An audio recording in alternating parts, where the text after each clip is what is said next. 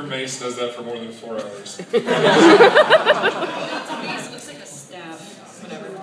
I'm Veronica, and I am playing a neutral elf. Neutral elf 1. Nice. I'm Joseph, and I'm playing a dwarf. That's all that matters. Yeah. Alright, you guys can have the shirt back.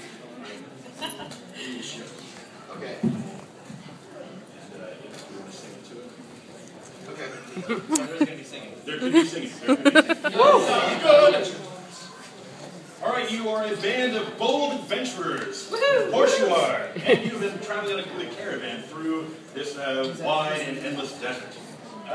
For weeks and weeks you've traveled to head to this fantastic city of Specularum.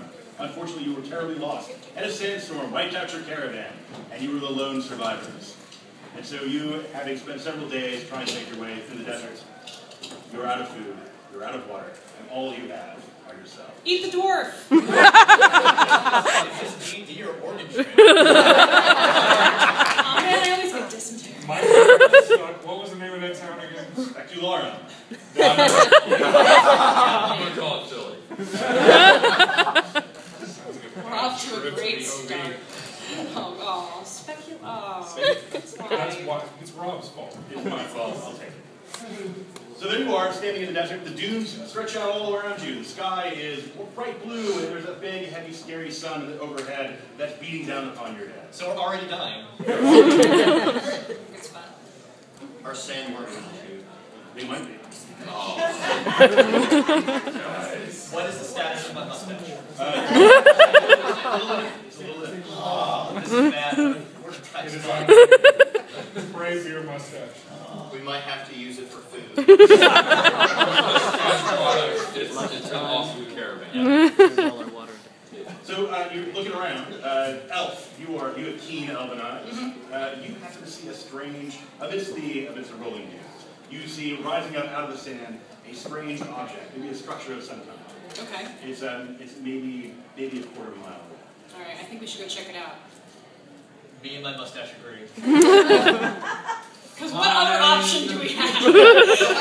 Stay here and die. I'm skeptical of this decision, but I'm also too small to argue. Are there any living creatures, any other humanoid creatures in the area? It's unlikely that your companions will actually qualify, but you see no other people about whatsoever. Okay. Not even a cactus. Okay. It's the only place to go. So let's, So, yeah. Do we want to send a scout out, or do we just want to go? We could send the halfling ahead. We sneaky. Alright, let's send, we should probably send the sneakiest of us. Well, there's nowhere to hide even. I mean, where are they going to hide? Can we in the shadows. It's a game called Bowling for Halflings. Alright, I think we should just throw caution to the wind and all head over there. Yep, sounds fun. The heat is punishing, but the going is fine.